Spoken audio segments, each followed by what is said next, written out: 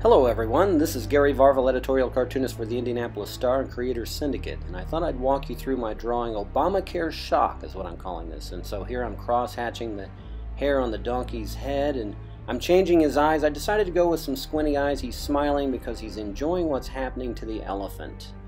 Now, in the elephant I'm talking about the Republican Party as they try to fix this Obamacare ambulance. It seems that it's booby-trapped, so anything you do to it, you end up getting shocked. And so here I'm doing the lettering. I'm doing all of this in a program called Procreate, which I've really come to enjoy drawing in and doing digital illustration and cartooning. Just doing, and actually you can go in and put it in your sketch and then go right back over it with a black line. You can change the brush size to anything that you want. I like working with the technical pen in the brushes, and that's what I'm doing to do all of this work here. But you can change the brush size to a lot of different options.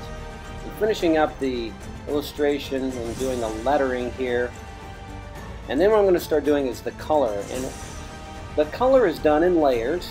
And so it's a process called flatting, where you just block in certain areas of color and then go back over it and put in shadows. You can see on the face of the donkey there.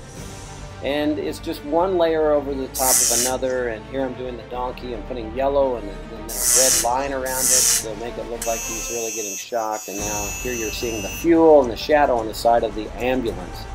All of this is just a process. This drawing actually took about almost 3 hours, and you're seeing it in 2 minutes. So that's it. I hope you enjoyed it.